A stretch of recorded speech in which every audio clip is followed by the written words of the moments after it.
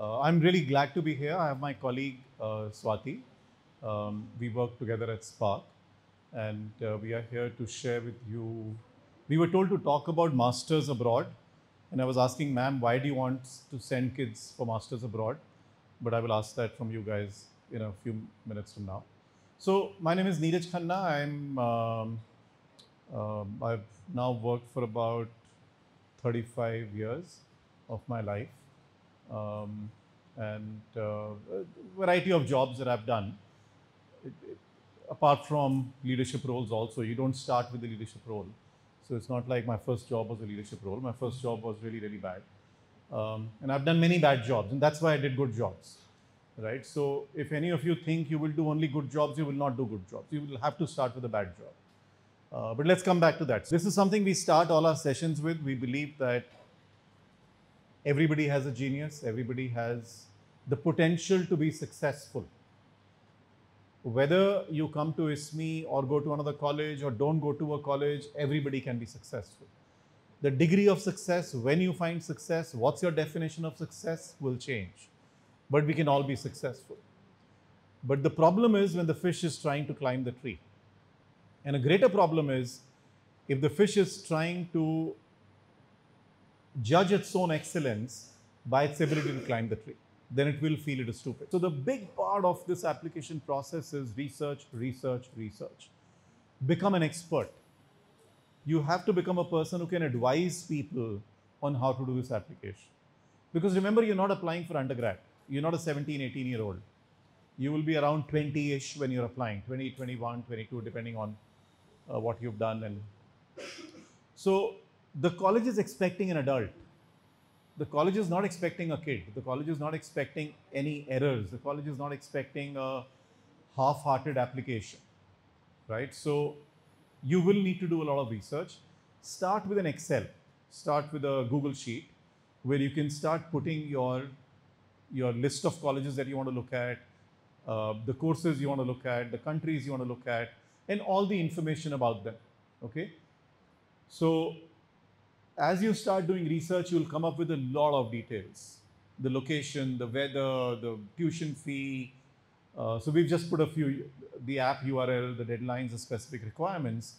But there could be a list of 60 criteria in your mind, 50, 60, 70 criteria that you want to look at. There could be 5 criteria. It depends on who you are. It could be different. Research colleges and courses in detail, right? Like I said, it's not a one-day job, right? So if you want to apply to Wharton, look at the Penn website, look at Wharton, look at their student body, look at what kind of students are coming.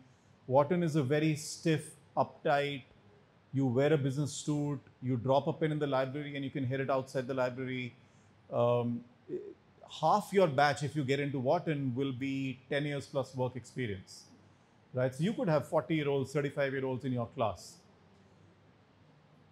I've seen students go abroad and get confused because you've got somebody in your classroom who's got 2 kids who are in school, in high school, right? So now you need to realize, so that's your competition, right? Your competition is somebody who's worked for 10 years, who's an American or a Brit, and you are going straight or after 1 year of experience as an international student, and now you want Microsoft to hire you and apply for an H-1B versus somebody who's come with 10 years experience and who's an American.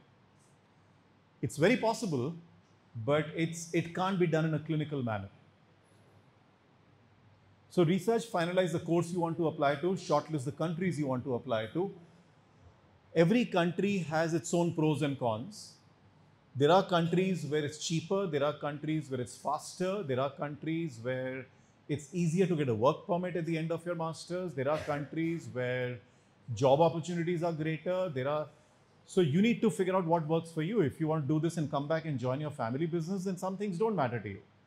If you're taking a loan for this, then a lot of things matter to you, right?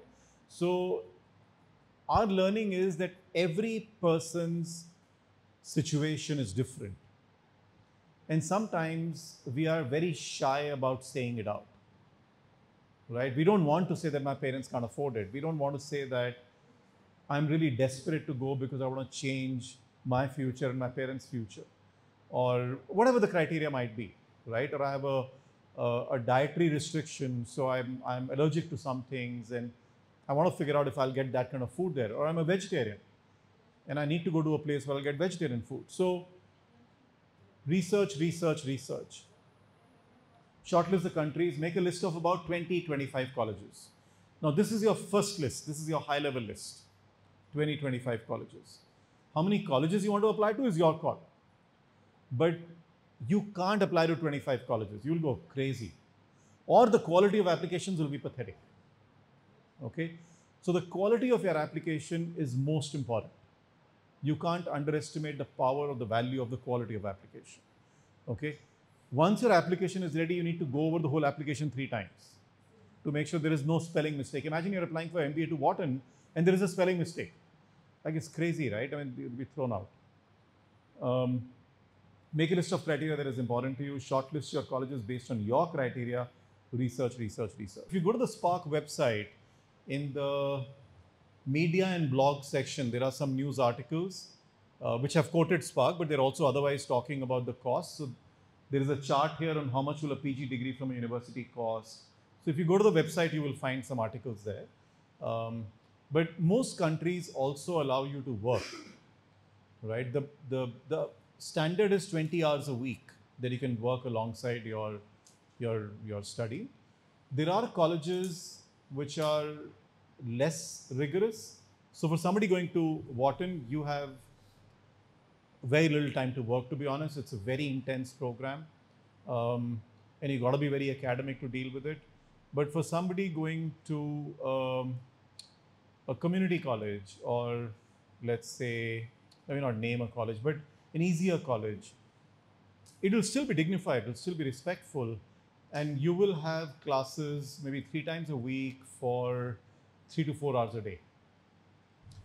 And you will have similar amount of hours to do assignment work.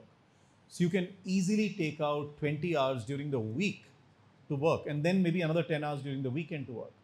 So instead of 20, you can work for 30, 40 hours a week. We've had students who have gone and funded a large part of their undergrad, and sometimes have taken a loan and not taken any money from their parents. So those things are possible, but again, it varies from person to person. The selection criteria, largely 4 things is what colleges look for. The first is your academic strength. And in academic strength, it talks about your GPA, your grades, your letters of recommendation from your professors, everything that shows how good are you in studying, right? When foreign countries are looking at international students, there are 2 things they're looking at, especially from India. Largely 2 things. One, a higher fee that you will pay, right? If you're an American student, British student, Canadian citizen, you would pay $7,000 to $12,000 a year for what an Indian will pay $40,000 to $50,000 a year. So the one thing they're looking for is a higher tuition fee. The second thing they're looking for is academic strength. The perception globally, and it's partly a reality, is that Indians are very driven towards their academics. They grow up in an academically rigorous environment. So at least the top colleges, again going back to Wharton, I'm not picking on you, I'm just picking that name. They are looking for the best of the best academically, right? So if you are at 9.8 GPA, then you're okay. You're not like God's gift to mankind, because they'll have, I mean, we've had kids go to Penn and Columbia and Princeton and these kind of colleges, and they've come back and said, I'm the bottom 25% of my class because I have the China topper there, right? The guy doesn't lose a mark, he doesn't sleep, right? So when you go there, you realize what the competition is all about. If you go to that league of colleges, the competition is absolutely insane. So the first thing they want is academics, and academics is everything about your academics, including GRE, GMAT. The second is standardized testing, which is a part of the academic basket. Then it's your profile, right? So your internships, your research papers, your any other things that you've done. You're playing tennis for the country. And these things have to align with your letters of recommendation. So if you say in college, I was the head of so-and-so society, I was the head of the consulting club, then it is useful if your professors have mentioned that in LOR, right? And that brings back the point that it is not a clinical activity that you can do. There's a lot of thinking, there's a lot of putting together these points. Who are you? What do you want to position yourself as to the college? And is that reflecting in everything you're doing, in your application, in your essay, in your SOP, in your letters of recommendation, in the research paper that you did? Is that theme coming out again and again and again? Okay. So that's your profile, and then is your writing ability, which is your SOP. Okay. This is my favorite line, that great colleges are looking for students who don't need great colleges. Okay, so why is it that kids from Wharton do well? Why is it that kids from Harvard do well? Why is it that kids from UC Berkeley do well? Why is it that kids from Johns Hopkins do well? They don't have a machine to convert a non-performer into a performer. Right? So they are looking for people who have that firepower. Academics is almost eligibility. Right? Again, I'm talking about top colleges. They are saying your GPA has to be top notch. You should be a straight A student through school. You should have aced all your college exams. You should have done 3 research papers. Your professors should be in love with you. And show me that you have the fire. Show me that you can come to a country which is not your country, which is a different planet altogether, get settled very quickly, thrive in it, and be a leader. Right? So will you be one of those alumni who will be our claim to fame? You can go to UC Berkeley, you can go to UC Santa Barbara and get the same job. Right? So when Apple comes to UC Berkeley, they are not looking at the bottom of the class. If you are the top of the class and running the entrepreneurship club and running an incubator and have started 2 ventures which maybe failed, they want to talk to you. But if you've done the same things in UC Santa Clara, they are fine, they'll still speak to you. So go to the college where you can be the dude, right? So you saw one of the guys in our team who's a Harvard grad, right? Now, he says many times that Harvard was the biggest mistake of my life, right? He says if Harvard takes 100 people, I was perhaps that 100th kid who just scraped in. And then I was like lost, like I was studying all night and getting a C. And there were people who were on cocaine and they were getting an A, right? And that's the other shocker when you go to these colleges in the West, that suddenly UBC, University of British Columbia in Canada, is a substance-friendly college. Do you understand what that means? What does it mean? So it means there is a vending machine where you can pop in a card and say, what kind of marijuana do you want? Right? Do you want it in a stick? Do you want it in a pouch? Do you want it? Hopefully your parents are not watching this. But, sorry? You can, what do you want? That's a substance-friendly college. So they've eliminated any inhibitions. They've eliminated, it's not a taboo. Right? So there is no excitement that, oh my God, I'm going to have weed today. Like, go have weed, boss. I mean, what's the big deal? Right? So it's so simplistic that if you're not ready for it, it can kill you. Right? So when parents come to us and say, should my kid go abroad or not? I say, there are only 2 questions to answer. How much is the money going to matter? If the money doesn't matter, you're taking a loan or he's driven, he'll earn there or whatever, it's fine. That's one tick. The second tick is how mature is he or she? If you're mature enough to deal with that planet and the money is okay, absolutely go. You can't get that exposure and that opportunity here. But if any of those 2 is a no, don't go. You can go later in life, right? Maybe you'll join a company which will send you for an executive MBA. Maybe the company will transfer you. There are many other ways to go. But both Sundar Pichai and Satya Nadella did their undergrad in India and then went there. So you're doing your undergrad in India. You can go for your master's later also. You can work for 2 years, 5 years, 10 years and then go, right? So that's your profile, writing ability, great colleges point. They say it's more difficult to predict which American college will accept your application than what will you get when you roll a dice. It's that unpredictable. It's that unpredictable because it's not just based on your grades. They're really looking for a firepower. And you have to be a good fit for the college. And you have to show that through your application. right? So that application takes time. It doesn't happen overnight. In terms of essays and SOPs, there is a very famous one where somebody wrote only 3 words multiple times and got into Stanford. Guess what the 3 words were? It's very famous. Any idea? Huh? Make a guess. No, the 3 words were Black Lives Matter. So he wrote Black Lives Matter, stop. Black Lives Matter, stop. Black Lives Matter, stop. And he just wrote that. And people say, what if I write Dalit Lives Matter? What if I write Scheduled Caste Matters? It doesn't work like that. Right? This guy was a black guy. He was the first in 7 generations to go to college. He was a topper of his class. He had had an award from Obama. He was running a large organization, social organization to uplift the blacks. He had gone to jail in one of those agitations.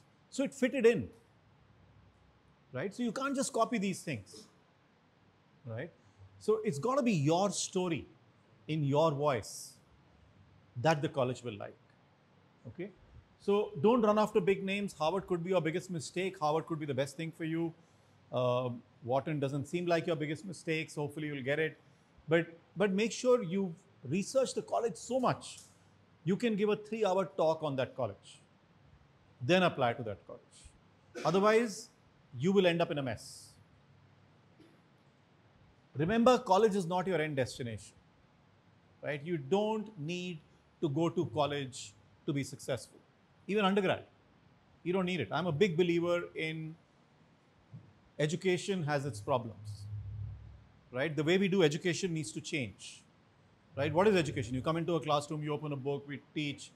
This was great for when there were only 2 sources of knowledge. One was a thing called a book, and the second was a person called a teacher. Today, all of you have a smartphone, and there is all the knowledge in that, right? So the way education is being imparted needs to change. It's a bigger change, and it'll take time, and all that is fine, but you're not captives of the education system. This is your journey. So get on top of your journey, become active, don't be passive. You're passive right now, I guarantee you. You're all passive. You're saying, okay, we are in this college. Now one guy is coming, he will tell us something, we will hear that. Today's a cultural day, I will wear a kurta. It's all good things that you're doing. I'm not saying it's a bad thing. But how much of your journey are you driving? Right? And a lot of you are saying, right now I don't know what I want to do. You will never know. Dude, there is no magic wand out there. I still don't know what I want to do.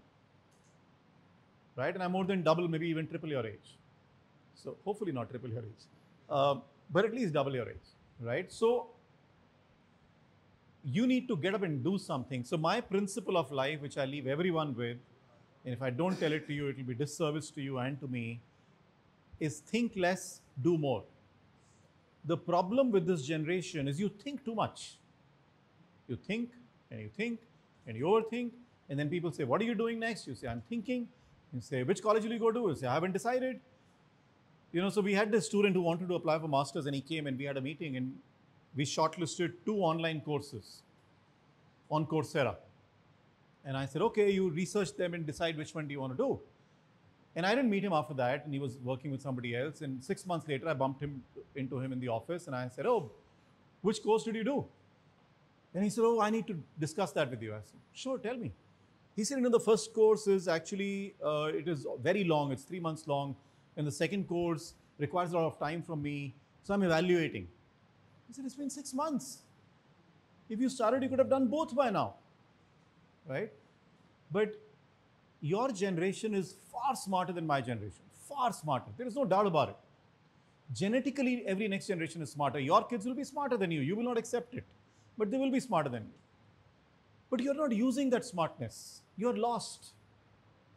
You're lost in those phones. You're lost in this big bad world and all the knowledge it is throwing at you.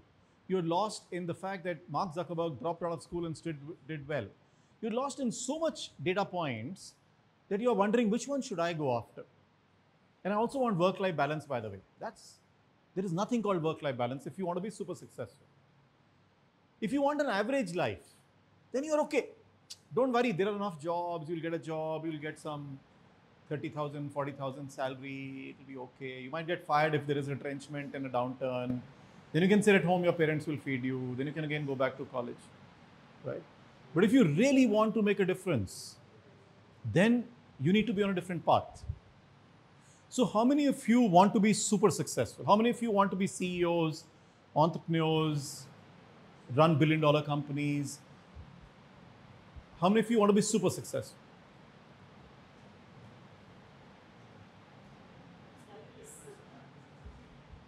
So all but one, which is okay. And it's okay, be self-aware. There is nothing wrong. I have great friends who don't want to work too hard. And that's fine, right? But if you want to be super successful, if you always do what you always did, or what people always did, you will always get what people always got. Right? So what do most people do? They go to a college, then they go do a master's, then they join a company, and that company gives them a stipend. Then they have a 6-month internship or a induction period. When they're in college, where will you do internship by? College will decide, they will get me an internship. We will do a job. These 50 companies come for placement. We will see. Because what do companies want? Companies want to get work done. And they're looking for people who will work. Whether you did an MBA or did not do an MBA, went to Harvard, went to Wharton, went to IIM Ahmedabad, is good. All that is just a symptom which is showing them what kind of fever do you have, right? Do you have that energy fever or do you have the Netflix fever? That's what they're trying to find out, right? But if somebody looks at your resume and say, man, mind blowing, everybody will hire you, right? So that's what you need to do. College is not the end destination. Your Wharton is not the end. Will you live forever in Wharton? No. Wharton is a step, right? So don't depend on Wharton. Depend on yourself. So that's the other one. Will you go to Harvard and be the backbencher? Or will you go to a mid-tier college and be the dude? Change the way the college looks. Doesn't matter where Sharmaji's son went, right? You all have uncles and aunts and neighbors and seniors, and it doesn't matter what they did, right? Maybe, so people say Mark Zuckerberg, Bill Gates, Steve Jobs, Michael Dell all dropped out of colleges and did well. I should also, now I'm at the right time, 3rd year, drop out, right? That's what people say. But look at that, go deeper into their stories, right? So Michael Dell needed a computer. He's a Jew, right? Do you know Michael Dell is a Jew? No. So you know what is the strongest trait of Jews? They're very stingy. So his parents won't give him money. So he went, bought spare parts, sat in his dorm room all night for many nights and made that computer. And then he realized the same computer is available for X, let's say $1,000. I made it for $400. And then his friend came to him and said, I need a computer too. He said, take mine, $700. So he sold for $300 profit. Then he got another set of spare parts, built another computer, and he started selling. Every week he was selling a computer. And after some time, there was a queue. So he hired 3-4 students and said, let's make computers, I'll pay you. And then he started doing this in his own garage. And then one fine day he realized, what am I doing in this college? Right, I'm wasting time. And he dropped out. So when you are that passionate, so clear about your purpose, then drop out. But otherwise, education is a good thing, so get it. Good colleges abroad require good planning and execution. We talked about it. Don't apply in a rush. Wherever you want to apply, understand where do you want to go. That's the country where you'll spend 2, 3, 4, 10, 20 years. Right? So make sure you make the right moves. Aim high. Don't sell yourself short. So a lot of times we feel my grades are not good. Maybe my parents can't afford this. There are many ways to do these things. So don't sell yourself short. This is about you. This is about your journey, your career.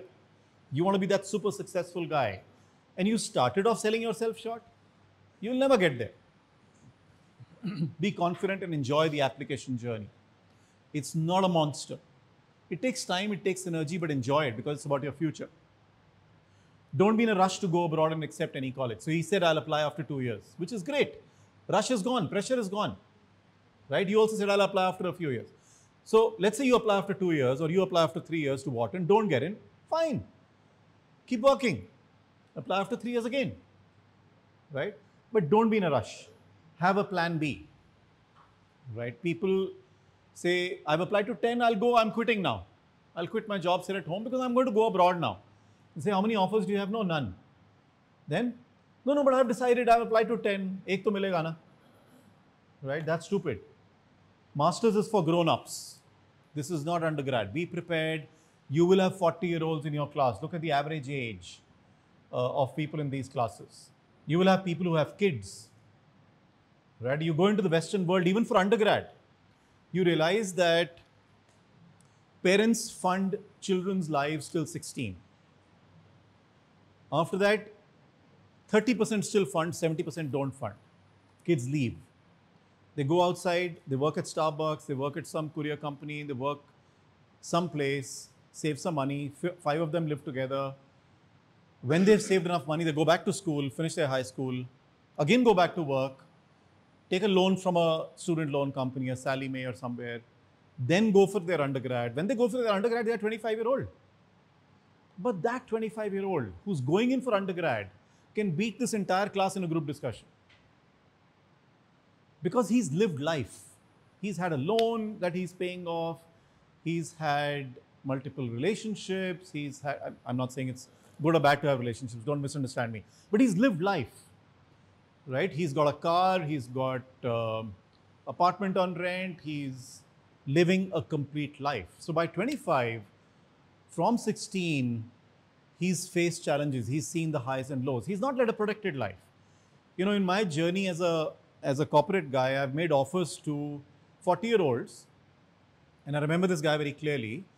We offered him a vice president role. And I shook his hands and said, when can you join? And he said, can I let you know tomorrow? And I said, why? He said, today's a Thursday. I said, okay, so? And he said, Thursdays are not great days for me to make a decision. I normally make good decisions on Tuesday. I said, okay, fine, whatever. How will you make decisions in the company? But anyways. Second, he said, my father is traveling. I said, what does your father have to do it? He said, no, I have to ask my father also, no, if I should join here or not. So we lead such a protected life that you have to break out of. Right? This is going to be your career, not your parents' career. Have all the respect for them. But at some stage, you need to say, this is my journey. Right?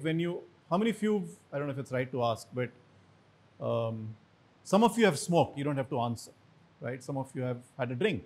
Some of you have got drunk. Right? Do your parents know about it? No. Right? So when you want to go and do a job, your parents suddenly become very important. Right? You do all other things and you don't ask them. For this thing, you need to do the job that you are passionate about. Right? Don't live somebody else's dream. So I have a lot of these thumb rules, principles that I live by. And one of them is your time has to be a division of 90-10. 90% of the time you should be productive. 10% of the time you can be unproductive. You can watch a movie, you can chill, you can party, you can do whatever. Worst case, it should be 80-20.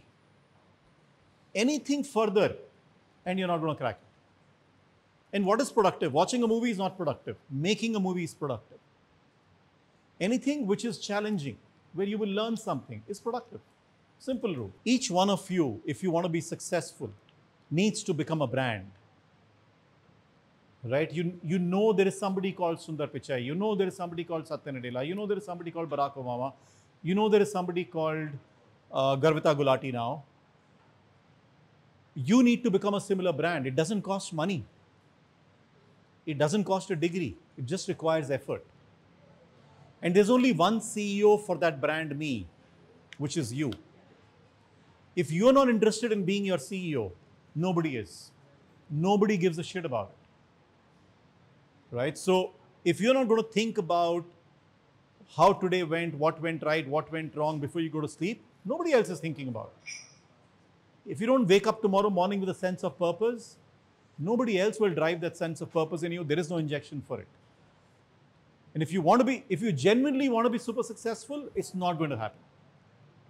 That's my guarantee. I can bet on it. Right? I've built careers for thousands and thousands of people. So I can bet on it for you. Right? We've seen many, many, many successful people who were not good in college, who were not good in school. So your limitations are the limitations that you believe are your limitations. There is no, you want to be the president of America one day, you can be. But you need to firmly believe in it and go after it. Okay, I'll leave you with that. All the best, do well. And if you ever need help, just reach out.